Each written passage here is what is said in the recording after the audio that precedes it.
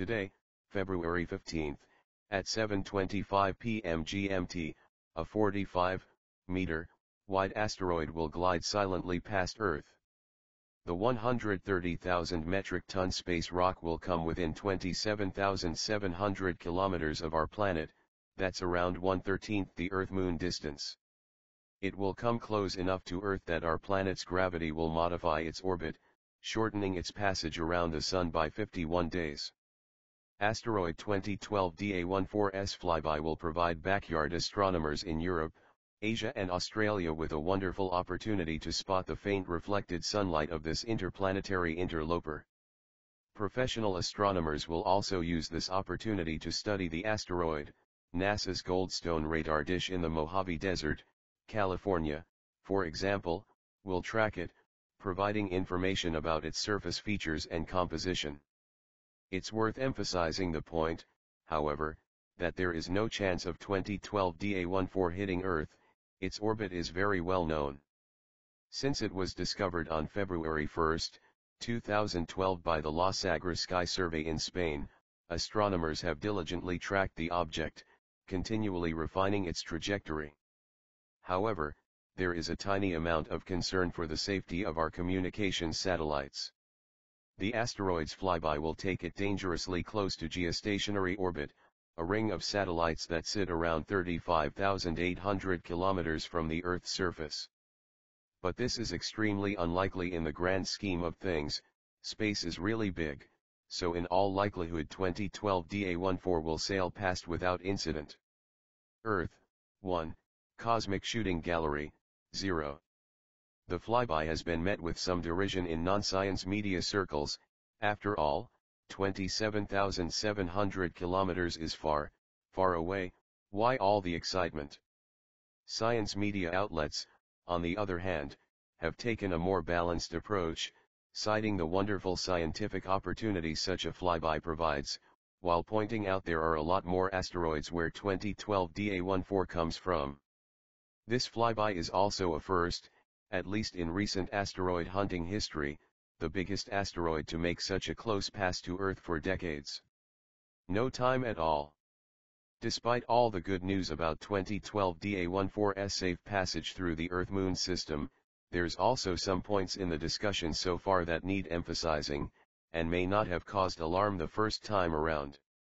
An asteroid more massive than the largest cruise liner ever built will miss us by the width of a gnat's hind leg, cosmically speaking.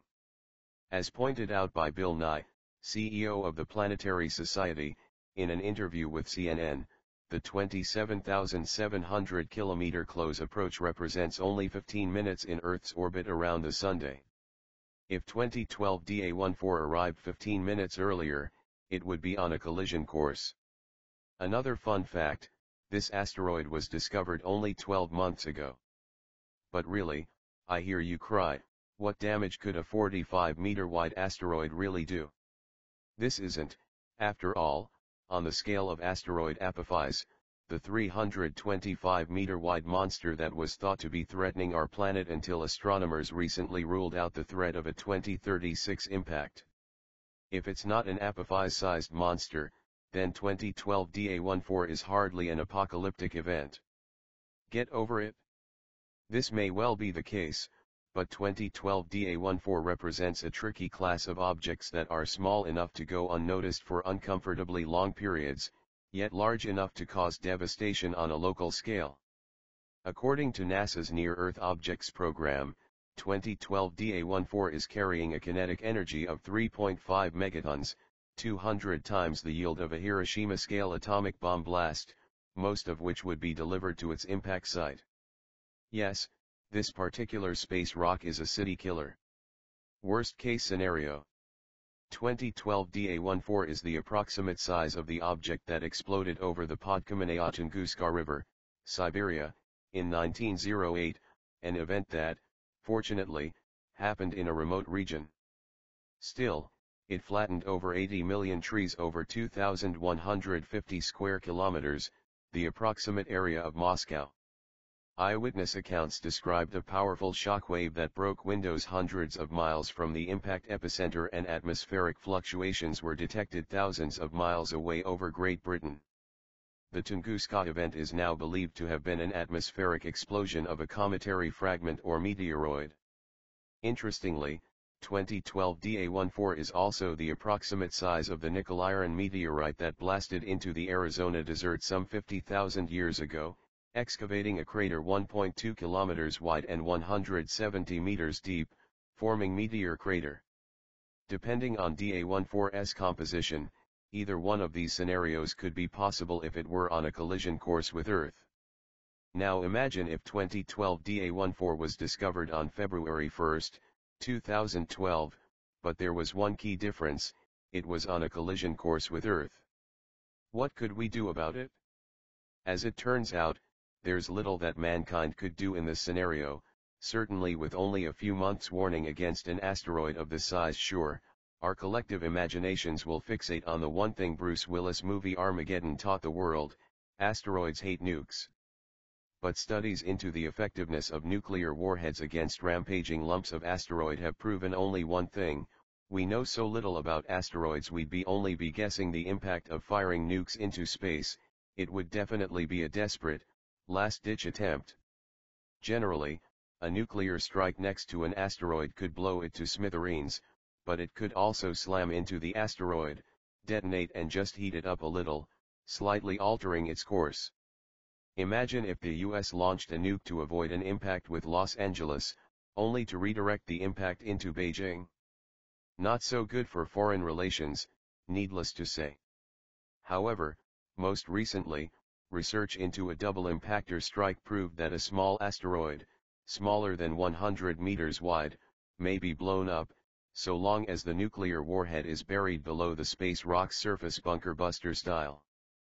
But, even if the nuclear strike plan was a good idea, it would be debatable as to whether the world's governments would be able to develop an effective anti-asteroid system in time for it to make a difference. A wake-up call? In all likelihood, we'd have to suck it up and get hit by the asteroid.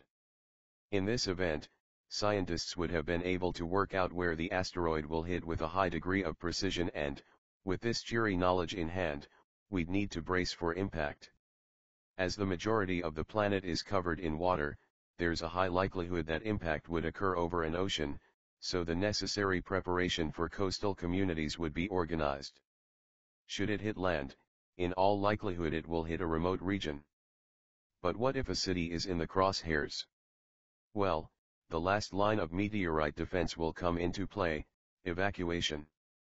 One could argue that a small impact on Earth's surface, or even high in the atmosphere, would serve as a wake-up call for our civilization, inspiring us to develop the means to deflect the next asteroid threat.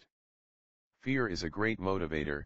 Perhaps such an event would be the catalyst for a new space race, not a space race between communism and capitalism, but between asteroid and survival.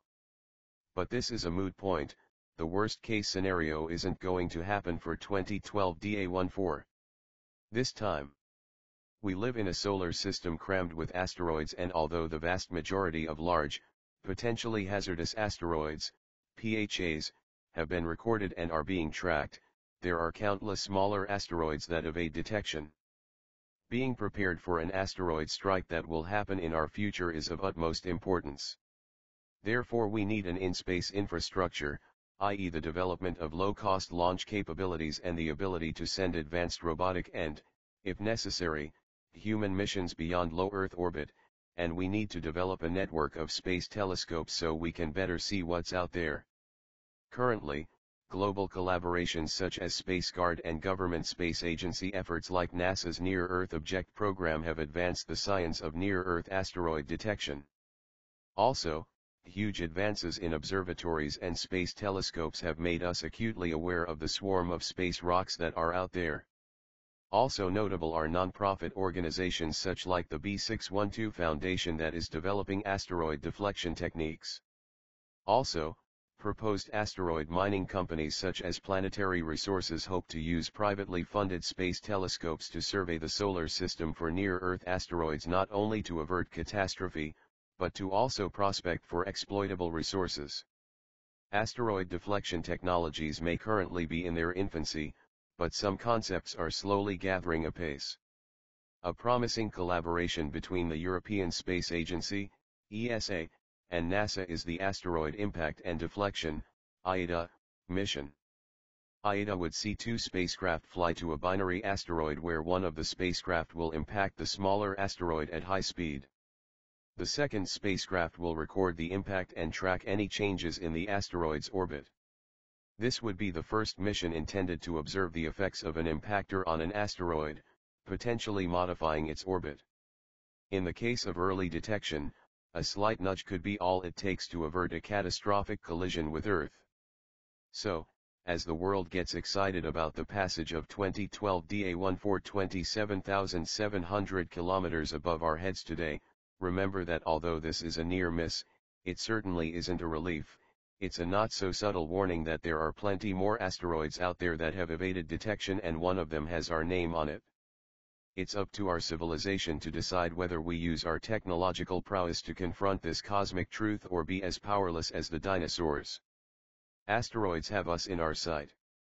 The dinosaurs didn't have a space program, so they're not here to talk about this problem. We are, and we have the power to do something about it. I don't want to be the embarrassment of the galaxy, to have had the power to deflect an asteroid, and then not, and end up going extinct. We'd be the laughing stock of the aliens of the cosmos if that were the case. Neil deGrasse Tyson.